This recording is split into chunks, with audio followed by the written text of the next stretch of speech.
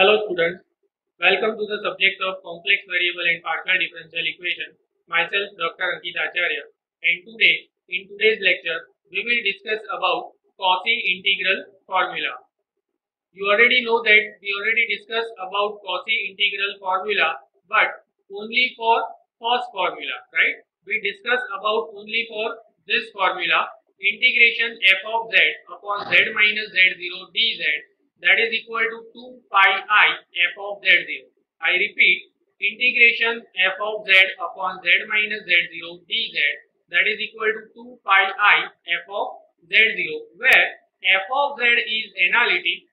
F of z is analytic inside and on a simple closed curve C, and if z0 is any point inside C, z0 is any point inside C, in that case we use Cauchy integral formula, right? In that case we use Cauchy integral formula. Okay.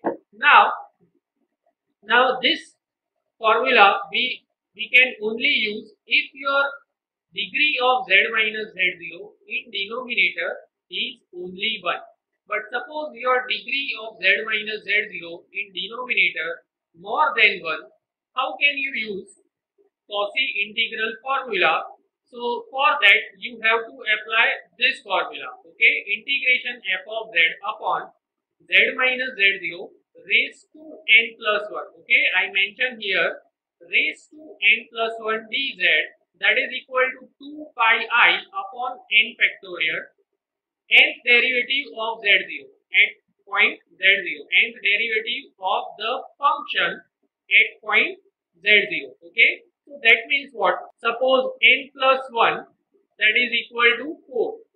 Okay, that means the degree of z minus z0 in denominator, that is 4, that means n is equal to 3. So that's why you have to write 3 factorial on right hand side in denominator, and you have to find out the third derivative of the function at point z0. Okay, so let's solve this type of example. How we can solve this type of example? So that is our today's lecture. Okay, so let's see how we can solve. So up to 5 examples we already solved in last lecture.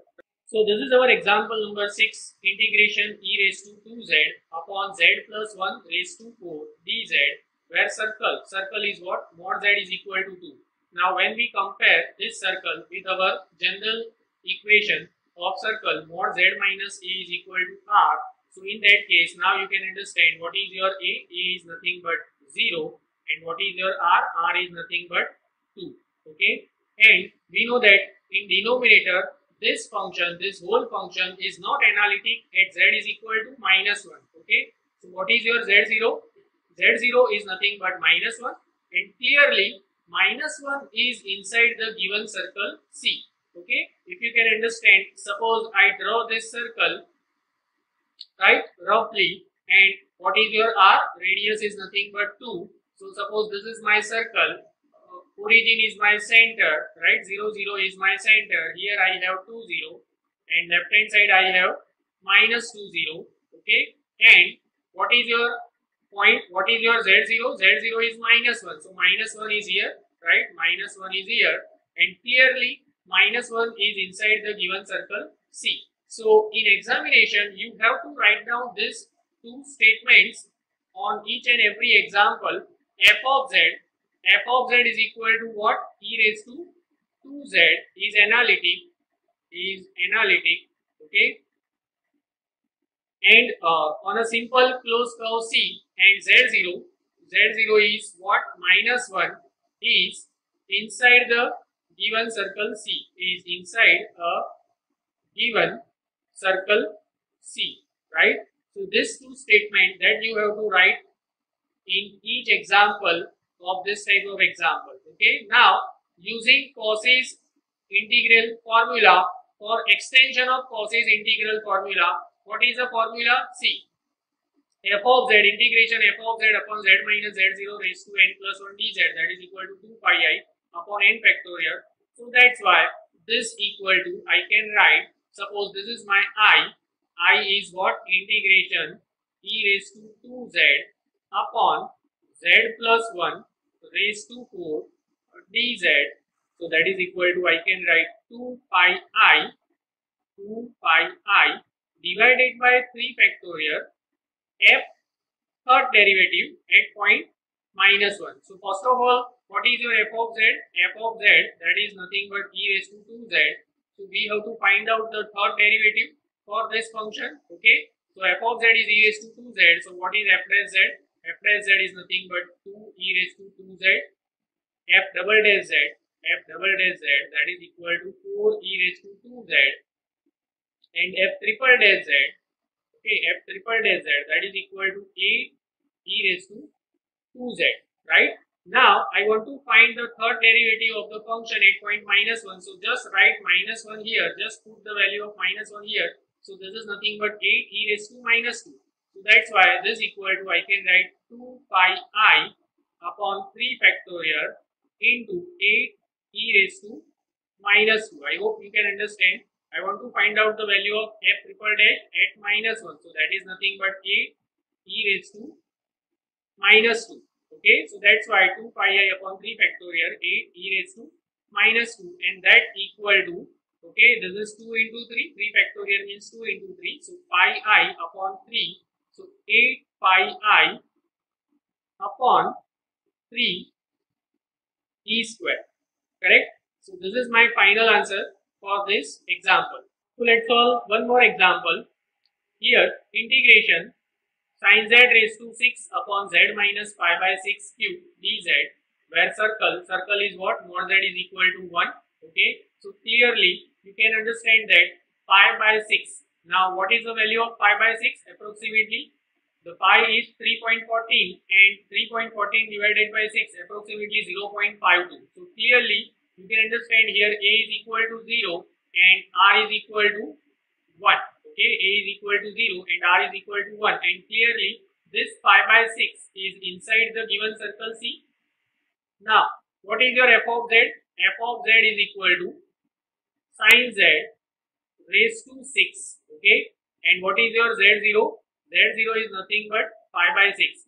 So write these two statements in this example, that f of z is equal to sin z raised to 6 is analytic over the contour C, and z0 is equal to pi by 6 is inside the given circle C. Okay, that those two statements that you have to write.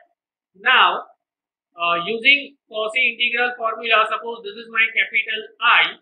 So what is the formula? Capital I can write the degree of z minus pi by 6 is 3, right? So n plus 1 is equal to 3 here. So n plus 1, that is equal to 3. That means n is equal to what? 2.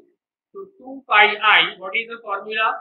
2 pi I upon n factorial nth derivative at point z0. So because here we have n is equal to 2, so that's why 2 pi I upon 2 factorial f double dash at point pi by 6. Okay, so that's why we have to first of all find out the derivative of this function.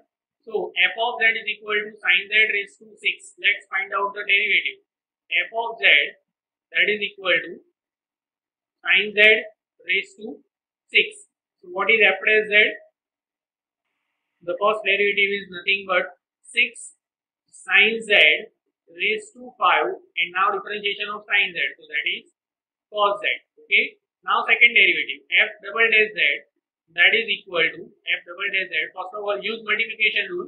So first of all, differentiation of sin z raised to 5, so that is 6 into 5, 30 sin z raised to 4, and now differentiation of sin z again using chain rule, so that is cos z. So already one cos z is here, so we have cos square z, and now differentiation of cos z, that is minus sin z, so that's why minus 6. Okay, minus 6 sin z raised to 5 is already there, so now we have sin z raised to 6. Okay, and now I want to find out the value of f double dash pi by 6.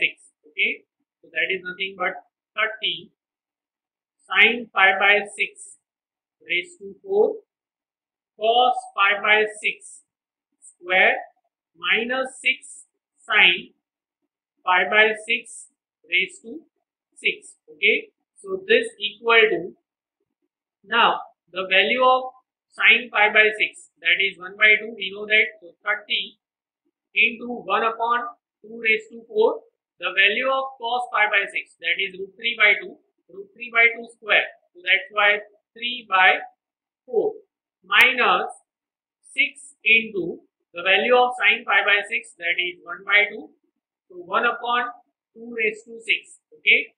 So now when we simplify, this is nothing but 30 into 3, so 90 divided by 2 raised to 4 into 4, so there is 2 raised to 6, right, and that is 64 minus 6 upon again 2 raised to 6, so that is 64, okay, and this equal to 90 minus 6, so 84 upon 64, okay, and that is equal to, I can write 21, right, divided by 60, correct, 21 divided by 60, because 84 divided by 64, that can be written as 21 divided by 60. So the value of f double dash pi by 6 is 21 divided by 60, okay.